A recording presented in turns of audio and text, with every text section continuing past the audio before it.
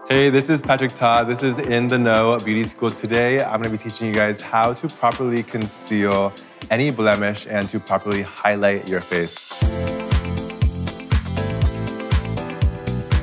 My way of doing foundation is I love really just glowy, natural foundation, but I still love coverage. I'm gonna be using the Nudestix Tinted Cover Foundation. This is a really lightweight foundation. It's almost like a tinted moisturizer. It has really amazing buildable coverage. I took about 2 pumps of this foundation, and what I'm gonna be doing is just working my way from the center of the face, working my way in. So you guys can see like how beautiful this foundation is. If you have any sort of melasma or any sort of blemish, it is going to conceal it. I'm just gonna go ahead and go in swirling motions and really just press the product in where I want a little bit more coverage. But if you want to swirl, you can really just move the product around. But what I always like to do is make around 3 to 4 lines onto the face, and whatever foundation that honestly disappears into the skin is the foundation that you want to go with.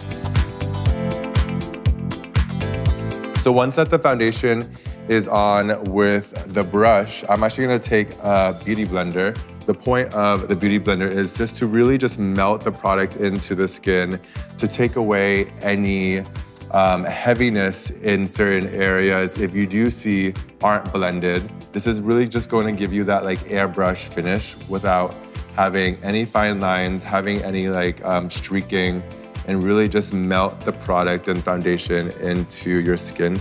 I'm gonna be concealing 2 different ways. So there's concealing for brightening, and then there's concealing for blemishes. First, I'm gonna conceal for blemishes. This is the Nudestix Cream Concealer. I'm gonna put this just right onto any areas that I feel I want just to have a little bit extra coverage. This is going to allow you to have the rest of your face be still lightweight and natural, but any certain areas that you feel that you may want a bit more coverage, you can use this concealer just to kind of cover up a little bit more. And then I'm gonna just go in with my Beautyblender and press this into the skin. Now we have a really nice blank canvas to highlight. So the Nudestix Cream Concealer I'm using today is in the shade number 2. And what I'm gonna do is just put this just like right into the under eye like pocket. I'm gonna put this just right down the bridge of the nose. So this is kind of bringing light to certain areas on your face. So I'm gonna put a little bit just like right around the smile lines, and a little bit just right onto the chin. And then I'm gonna put this right onto the end of the eyeshadow. So by doing that, this is going to lift your eyes, and if you ever have any sort of fallout, or if you want to have any sort of cleanup from the eyeshadow that you want to brighten, you can just do that by cleaning up the end. So what I always like to do first is take a brush and kind of blend the concealer and move it to the areas that I want to brighten. So what I'm gonna do now is take this pointy side of this Beautyblender now, and I can go ahead and just press all of the product in.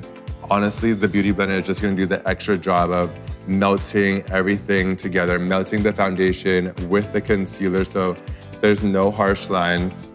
I'm gonna do the same thing to the other side.